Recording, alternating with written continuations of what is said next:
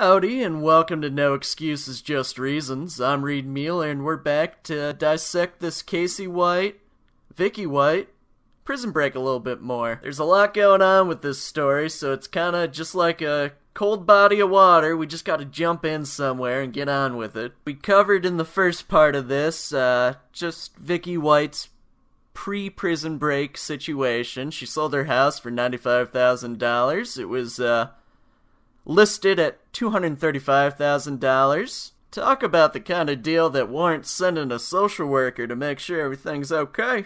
But regardless, Vicky White was able to leave Lauderdale County with her toy, Casey White, and about $90,000 in cash. These two crazy lovebirds were able to avoid the man for 11 days before getting captured. Does anyone want to guess where Confederate flag Casey White and Vicky White ran off to? Oh yeah, you guessed it. KKK, capital of the United States, Indiana. Casey just going on a monologue in the car as they're driving off. This is what Bobby Knight would have wanted. We need to hashtag save the children, Vicky. Or what was the chair toss for? Can you tell me that, Vicky? Okay, now. So Vicky and Casey ditched the truck they were using at an Evansville, Indiana local car wash. They just left it literally inside the car wash where there's plenty of cameras. They aren't the smartest criminals, these two, but this is a love story, not the pre-draft workout for the NFL.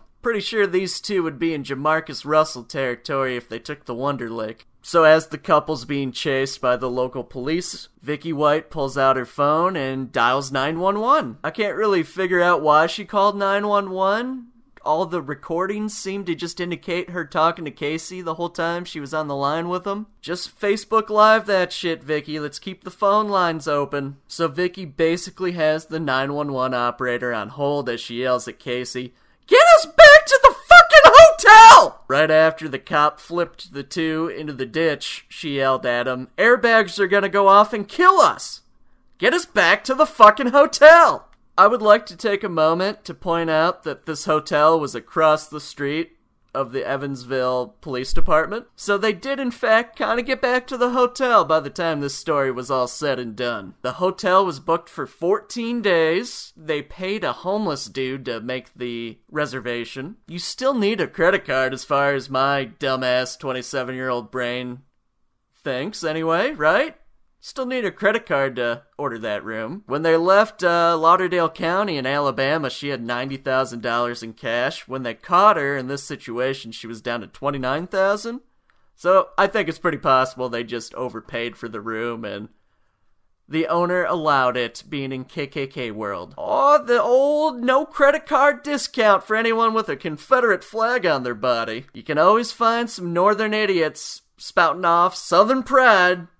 God damn it, we're in Wisconsin, but Southern pride, it's not about race, it's about the Southern pride of my heritage. Wisconsin and Indiana are south of somewhere, baby. Believe it or not, I just learned that his Confederate flag literally says Southern pride around it. Apparently his tattoo is affiliated with the Alabama-based white supremacist prison gang, Southern Brotherhood. And I leave the possibility open that Vicky White was stupid enough that she was behind her desk at work going, which prison gang should I join? Sheriff Rick Singleton keeps pushing me towards the Southern Brotherhood. Based on everything I've heard Rick Singleton say so far, I'm not sure he'd be able to order 2 over-easy eggs at a diner. The runny ones that you flip? So it's pretty clear that a lot of the $70,000 that they spent went to the weaponry in the car. They had a semi-automatic weapon, 3 other guns, a lot of ammo, that kind of fucking 2020 nonsense. But anyway, somehow Vicky went from, we need to get back to the fucking hotel, the airbags are gonna kill us, to, it's time to shoot myself in the head and end this. It seems weird to me, but there are moments in life where the truth just becomes undeniable and you make decisions from there. So they're pulling Casey White out of the vehicle to be arrested. He looks over his shoulder at the vehicle and tells the police officer, "Please help my wife. She shot herself. I didn't shoot her." Let's start by breaking down the wife part. What kind of ceremony did we have in this 11 days? Did the homeless guy they paid off to book their hotel room go on and perform the ceremony for them? Or was he just the witness to the marriage? Did they run into Cricket from Always Sunny? Some of these homeless people are Renaissance men in 2022. And if this case was looking for a sweet moment, boy did Casey White give it to us. He cared for the woman that broke the Nazi murderer out of prison, as he should. Now sure, the police officers are saying that he's shown absolutely zero remorse for her death, but they marriage counselors? I think not. And then the other obvious thing that we need to consider during that little arrest fest, Casey told the officer that was arresting him that he wasn't the one that shot Vicky. Sounds very much like your parents coming home after they left you alone with your siblings. Your little sister has a black eye, but I sure as hell didn't give her that. We were just throwing rocks at each other, and she threw one off the side of the house, and it, hit her in the face. Alrighty, we got some good timing on a new report on this. Apparently, the police officers have confirmed that they saw Casey White's 2 hands outside of the window as Vicky White shot herself. So, it really was Vicky White this time. Our dumbass sister did hit herself in the eye with a rock. So that's nice, right? These Alabama people ain't too smart, let me tell you. Vicky White's mother, who, as far as we can tell, is just a nice woman, probably hates the blacks, posted an obituary for her daughter in the local area. Vicky Sue White of Lexington, Alabama, passed away May 9th, 2022. Vicky was the assistant director for the Lauderdale County Detention Center. Vicky is survived by a bunch of people with the last name Davis, so her maiden name must have been Davis, which would indicate that she probably had a first husband named White. Who the fuck doubles down on a last name like that? No excuses, just reason idle. Colin Cowherd does have a nice little theory on that. You'd be a fool to eliminate someone based on their name just because you had a bad time with what name do we want to use? A Susan?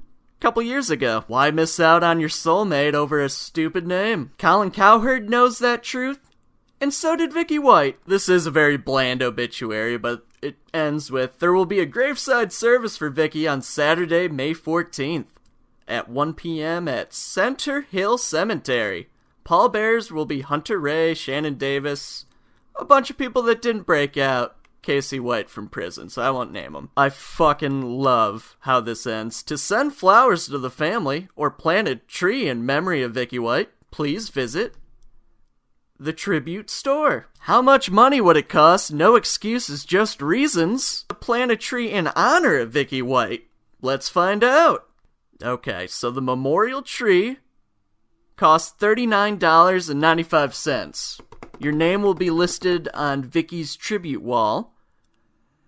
Each memorial tree includes a certificate that demonstrates your purchase. And of course, we have some information on what we'll receive by purchasing this tree in Vicky's honor. When you choose to have a memorial tree planted for Vicky, you are doing more than simply putting a plant in the ground. You're making a long-term commitment to the environment and rooting the memories of Vicky and our planet for countless years to come. A memorial tree is a unique tribute which provides global benefits like no other memorial gift could. And I shit you not, these trees will be planted in one of 4 states: California, Idaho, Michigan, or my home state, Wisconsin. I was really hoping they would plant the trees locally in Lauderdale County, and then 10 years from now, a bunch of kids will go up to the Vicky White tree, read No Excuses, Just Reasons, Google that shit, and give me money. They also have options where you can buy multiple trees as a package, so the cheapest grove of 3 is $115. The grove benefits. To make your gift extra special, we recommend one of our premium grove collections. What you receive: premium recognition on Vicky White's tribute wall.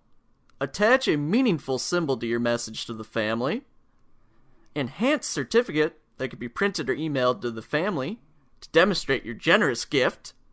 A 1-year anniversary follow-up. It's pretty rare that I get an opportunity to make fun of a family and help the environment at the same time. I just read last night that 10 homes in North Carolina have just been swept into the ocean in the last 2 years, so What are you doing to help? Less than Vicky White, that's how much. The internet has ruined our world and society, but there's fun moments with it. I have found the tribute wall for Vicky White. I'm not gonna name names, but a Sylvester purchased flowers for the family of Vicky White. Guaranteed hand delivery by a local florist. Some boomer named Nanette went on to say, my grandparents were Almond and Carlene.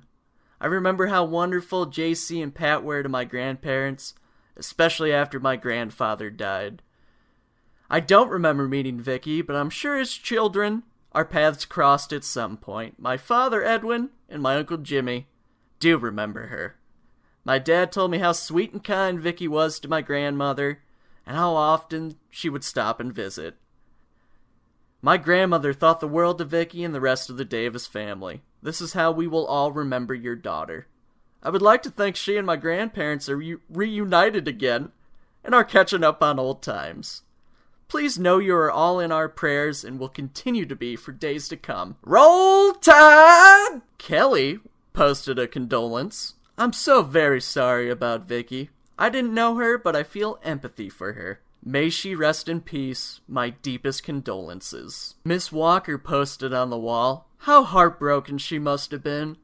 I pray that the mercy of God has brought her into her eternal peace.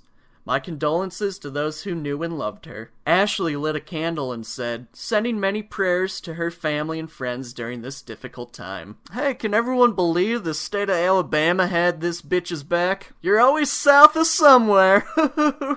Southern pride. Alright, everybody, I'm gonna be at the Dubuque Comedy Club tonight to do their stupid open mic, and I'm gonna try to, start that shit up again and be able to make some money and buy a couple acres of land and have some cows that like me, some pigs that are just pets, and live a life. Hope you have a good one.